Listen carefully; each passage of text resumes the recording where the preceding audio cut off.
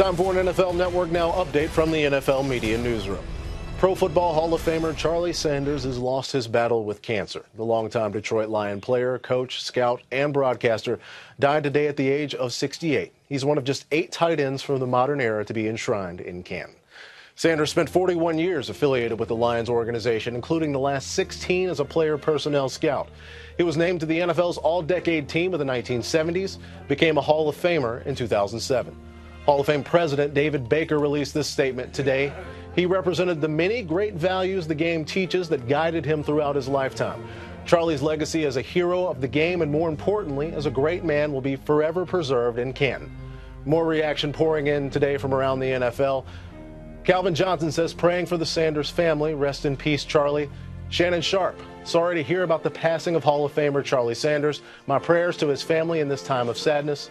And Herman Moore says the world lost a great man today, but heaven gained another angel. The very best to the Sanders family.